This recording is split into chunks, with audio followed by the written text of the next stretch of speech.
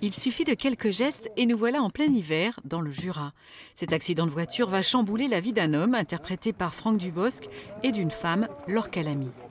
Donc c'est l'histoire d'un couple qui tout à coup va se ressouder grâce à une aventure qui n'arriverait à personne, c'est de trouver 2 millions d'euros et 3 cadavres. On s'élargirait pas un peu? Ok, c'est parti. Pour situer. C'est parti. Dès les premières lignes de son scénario, Franck Dubosc voulait un paysage charpenté et rude. Le Jura.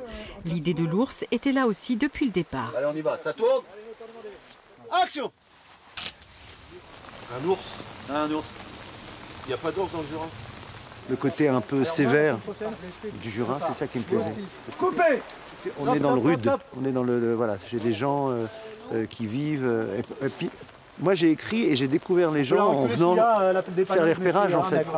Et tout à coup, j'ai repeaufiné l'écriture en me disant voilà, c'est des gens, il y en a beaucoup qui vivent presque en autarcie, ils font leur bois, ils font tout. Pour son 3e film, écrit et réalisé, Franck Dubosc a voulu s'éloigner des clichés et des cartes postales. Trop facile, selon l'acteur-réalisateur, à la recherche d'intériorité et d'authenticité. J'avais envie de changer un peu de genre, d'être dans un genre, toujours avec de la comédie, mais un peu plus noir, un peu plus